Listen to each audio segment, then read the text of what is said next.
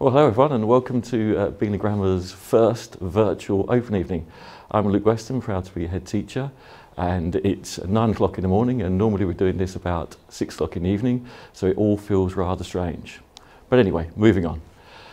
It is strange times for us, and normally we would be inviting you into the school to have a look around, have a look at our excellent teachers, and they are the real selling point of the school, always have been. We do a lot of work with our internal facilities. We don't worry too much about painting the outside of the building.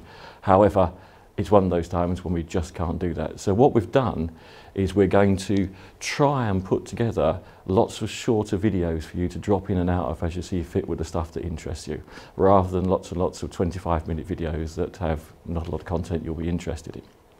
So where we're going to go from here is on Monday we're going to have a private Zoom bookable meeting for anyone that wants to with myself and Alex Dean, the Deputy Head. That's via our website. If we have lots more demand, we'll put on a second day. So if there aren't any slots available that you need, please just email the school. All our details are on the website, so you can pick it up from there. So, in the end, it's time to pick a school. And these feel like very, very difficult times to be doing that in. But in reality, every year parents feel exactly the same. You're worried about making the right choices, you've lots of choice to be had here, and actually when you look at it, being in the Bingley area, you've got lots of very, very good schools to choose from. And lots of places in the country don't have that. So if I could make it a little easy for you, just think about that as you're going through. But in the end, you want a school that does three things. Keeps your child safe, keeps them happy, and gives them a very, very good education. That's what we do here at Bingley, because our students are not statistics. Every student has an individual curriculum that effectively is built around them. We don't play the points game to get our school great big value-added scores. We just make sure that each student gets exactly what they need. When they leave us, they can go on to do whatever they want to. So, there are our fundamental aims. Effectively, we just want everyone to be successful. We expect everyone to try their best, and we set ourselves and our students very, very high targets. Because by doing that, we ensure that every student then is as successful as they possibly can be.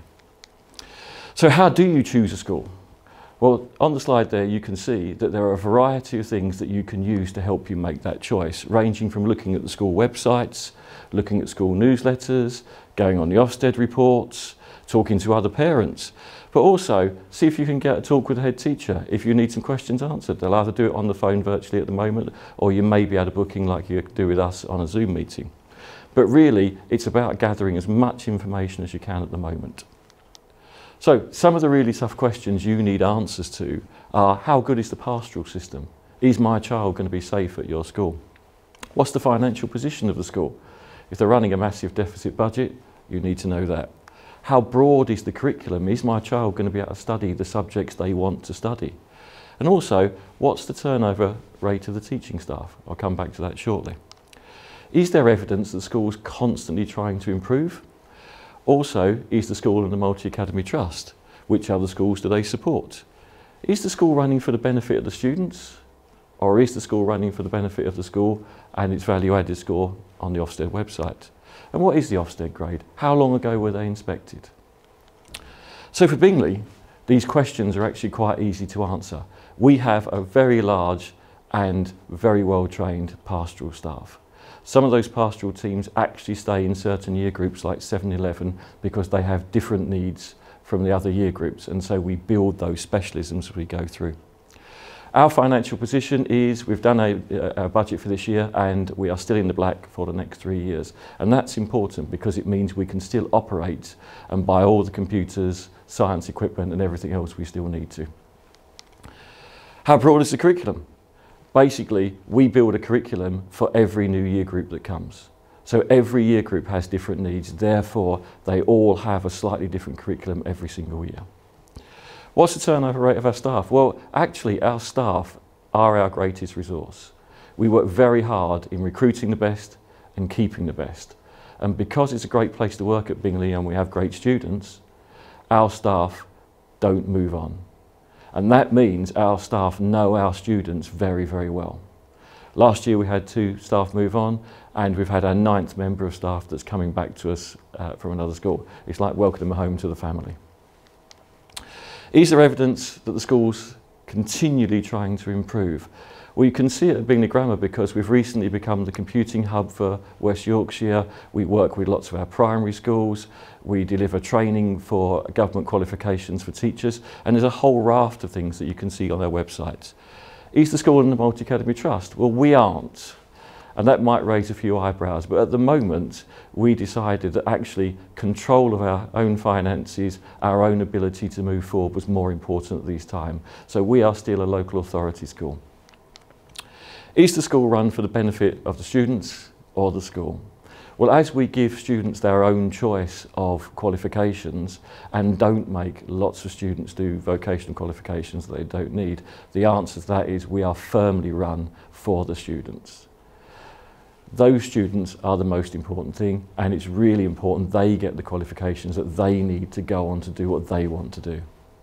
And then our Ofsted grade. We were Ofsteded under the new Ofsted regime in 2008, and we were given a grade 2, a good at that point. So, what do the numbers look like? Parents always want to know about the numbers, and this year, of course, the numbers are really exciting because we didn't have any exams. So I've got some numbers for you, but we have to remember they're a bit of a benchmark at the moment. But basically, over the last 6 years, we've been smashing it out of the ballpark, I believe the term goes. We have had above average results for the last 4 years, and we are doing well above what our government targets are. What I can show you on there is we are generally in the above average box. So for every single year, we're looking at being in the sort of top 30% of schools. This year, we might just sneak into the big green box, the well above average at the top there, which will be great. We have brilliant results, as I said before. We've seen a sustained increase every year through our GCSE results, and that's important. We sustain the increase, and every year we put on more. We've got brilliant science results. We still do triple award science for a huge number of our students. Maths and English are still getting better and better every year. We have probably 2 of the best departments in the district in our Maths and English team. We have great sixth form results. I mean, the measure of any sixth form in the end is how many students get on to go to university or apprenticeship or get a job and get their first choice.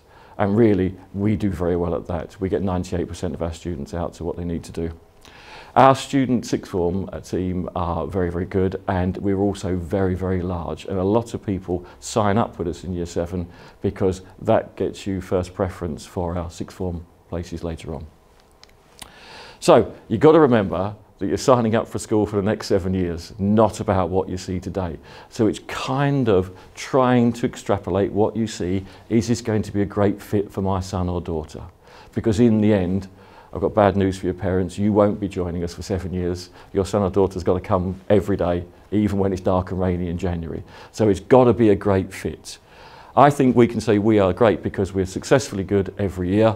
We've got a brilliant academic track record, and we've got a very secure financial future. So why choose us? Well, if you were coming and having a look around, you would see that we are a very friendly, large, vibrant, safe and happy school. We spend our money on the things that matters. We don't spend it trying to make our buildings look better. We spend it on things that matter for students. So we carry extra staff in English, Maths and Science. We've now got our 18th science lab. We've just put in our 16th computer lab. Okay, we keep and recruit the best staff we can in the district. All of these are vital to the education of our young people.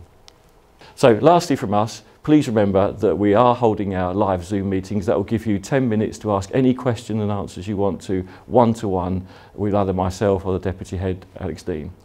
We are running out of slots at the moment, so if you do want one and you can't get a slot, please email us. The details are on the website and we'll sort out another date. Also, don't forget the deadline for secondary applications is the 31st of October. This year it's a Saturday, so set your alarms and make sure you don't miss the deadline.